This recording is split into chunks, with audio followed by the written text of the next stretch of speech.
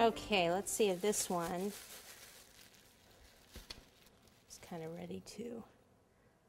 So I'll go in here and just kind of shave some of this, either use a paring knife or this is just my spatula. And see where there's some little gaps there? You could just take a little bit more of the chocolate. See those little gaps? A little bit more of the chocolate in there and fill in those areas.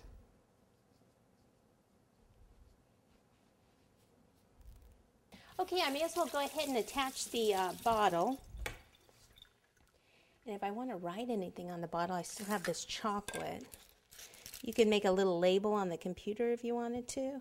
You can even put two of these bottles together, give it more of a 3D if you'd like. Let's see if this is still. So the pink chocolate's soft in here, but the tip is just a little hard. So if you actually just kind of squeeze some of that chocolate out, then it should be workable again.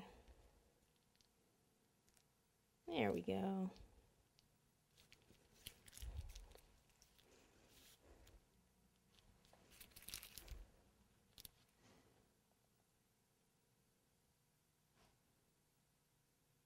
It's a little harder to write in chocolate because it's so runny.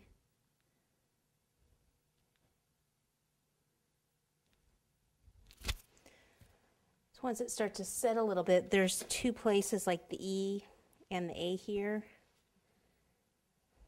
where it kind of filled in the middle, right here. So I can kind of open that back up.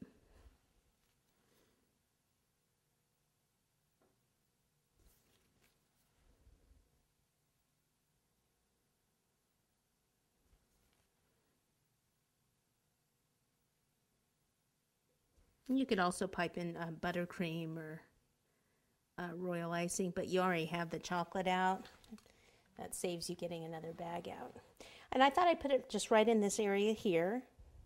So it should be set up enough that it's not going to drip down. So we'll just pop it here.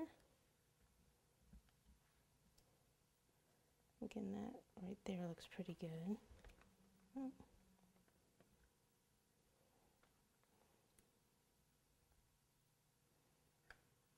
Okay, so wherever it is sticking, like to the lid, I'll put some chocolate behind there to secure it.